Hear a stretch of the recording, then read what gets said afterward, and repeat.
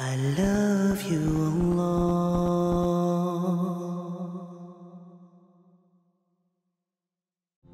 In the grave, my friends, sometimes we think that, okay, inshallah, we're not going to have so much fitna. But look at the description of the people, of the angels that will come to us and ask us questions in the grave. The ahadith in Sunan Tirmidhi mentioned that the two angels that will come, and the ahadith mentioned that their voices are like thunder. And they're completely black, and their eyes are like lightning, and in one hadith, either the eyes are blue, or in another hadith, their eyes are red. And when they blink their eyes, it's lightning. And the voice is like thunder. And the complexion is completely black, pitch dark. And these are the two angels that will come and question you.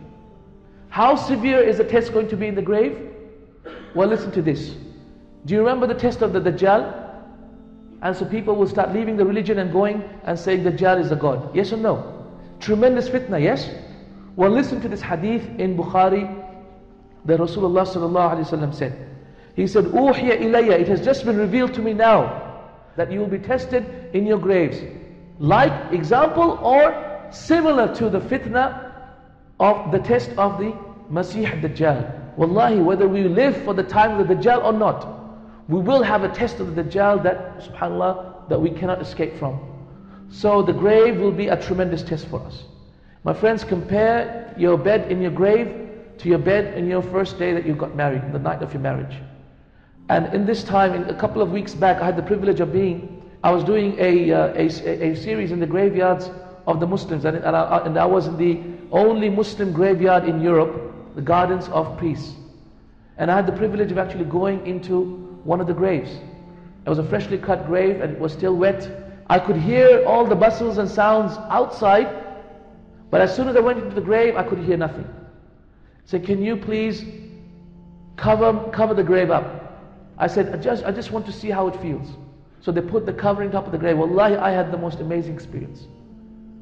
You're building a house that is 2 stories. Wallahi, the grave is not even 2 meters. You're building a house that has 7 rooms. By Allah, the grave has only one small place. It's hardly barely big enough for you to lie down. And you're building a bed that is so beautiful. You buy your furniture that is so expensive, Italian furniture. But by Allah, the bed of the earth is, wallahi, it is wet, it is murky, it is eerie, and it is completely black, pitch black. Completely pitch black. And this is your abode for Allah knows how long. Look at the people who passed away before us. Thousands of years they're still in their graves. Pass by them and think about it. My friends, truly the grave is the first status of the hereafter.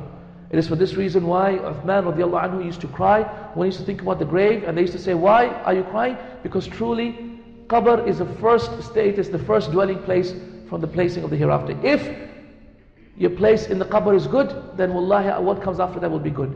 And if your place in the qabr is bad, what comes after it will be bad. Why?